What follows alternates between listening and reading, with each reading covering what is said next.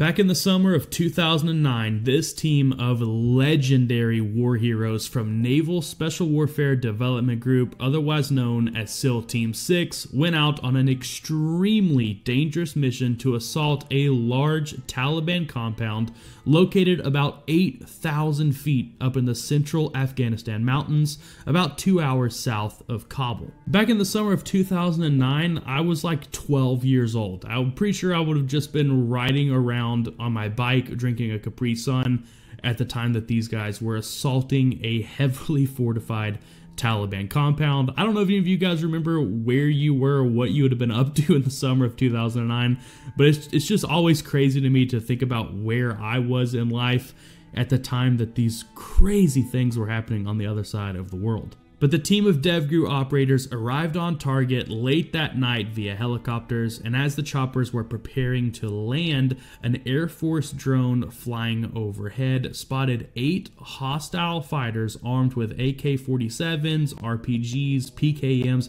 all that good stuff, take off running out of the side of the compound, attempting to escape the American justice that was about to head their way. But unfortunately for those 8 enemy fighters, the drone overhead was equipped with an IR laser, which can only be seen through night vision, which means the enemy fighters couldn't see the laser at all, had no idea it was happening, but to the devgru operators on the ground, through their night vision, it looked like God himself was shining a spotlight on these dudes from the heavens, making it hysterically easy to follow them. So as soon as the helicopters hit the ground, Special Warfare Operator Matt Bissonette and his team took off running after the guys trying to escape, while the rest of the assault force hit the main compound. And of course, thanks to the IR laser, it took no time at all for the operators to get eyes on the enemy fighters. They were heading towards a ridge line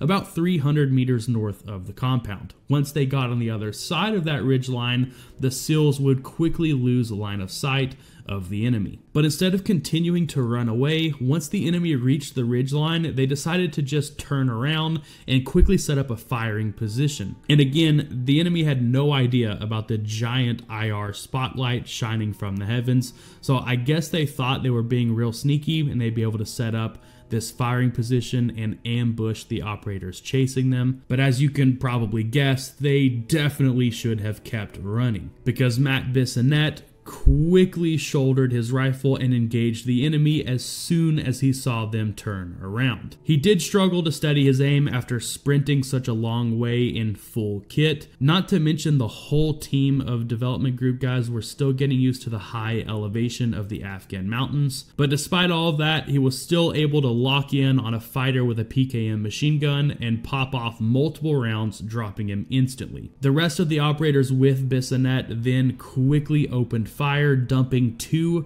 more enemy fighters, sending the rest running down the backside of the ridge. So the operators quickly sprinted to the ridgeline, where they were able to spot the enemy fighters racing down the backside of the hill. One of the devgru operators noticed an RPG laying on the ground next to one of the fighters they just took out. Just in that short little engagement, they managed to take out their 2 biggest guns. They got the dude with the PKM and the dude with the RPG, meaning there were just a few guys with AKs left for them to worry about.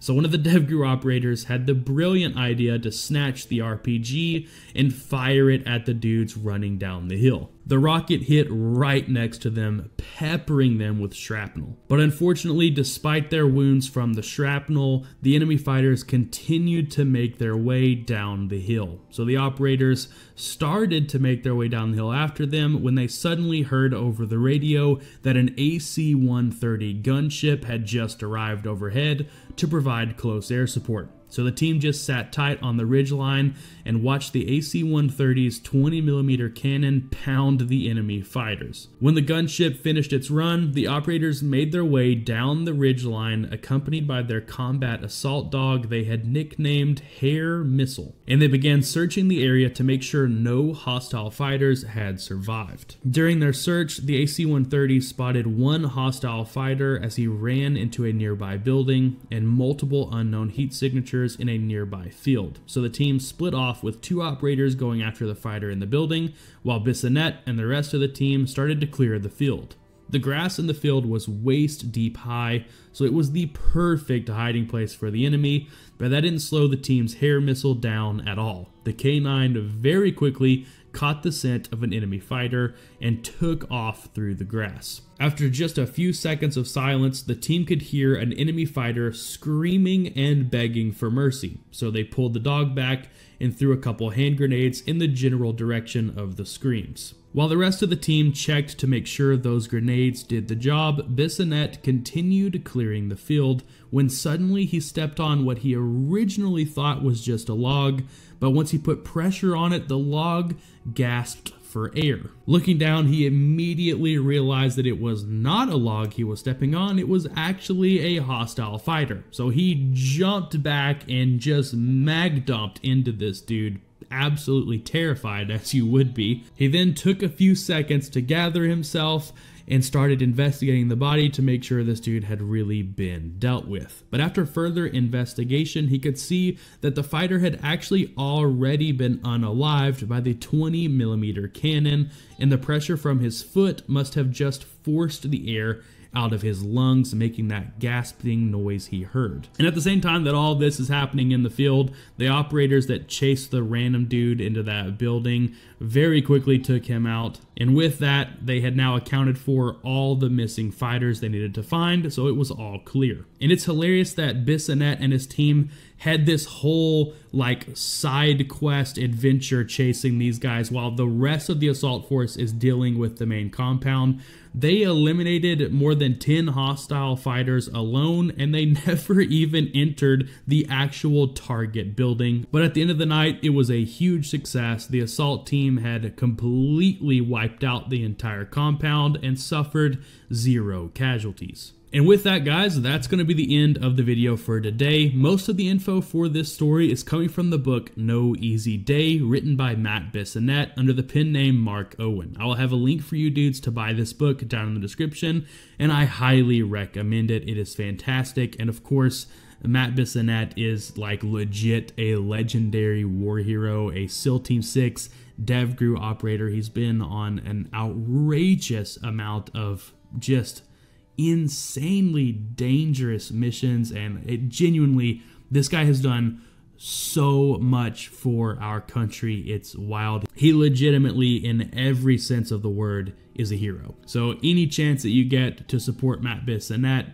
definitely should take it. And again, his book is it's full of more stories just like the one you heard today. So if you enjoyed this video, you will adore his book. So definitely go check it out. It is genuinely a favorite of mine. But with that being said, guys, I hope you all have a fantastic day. Thank you so much for watching this video. If you enjoyed it, be sure to hit that like button. It helps me out so much. You guys have heard me blabber on about how much YouTube hates us here 1,000 times. We just constantly get hit with strikes and freaking videos removed and just all sorts of issues. I guess it's just the nature of the content I make, but we're going to keep making it anyway, and I really appreciate all of your guys' support. None of this would be possible without you dudes, and I am so genuinely grateful for all of you. This is the best job in the whole world. I get to just share these incredible stories all day, every day, and I just couldn't imagine a better way to spend my time.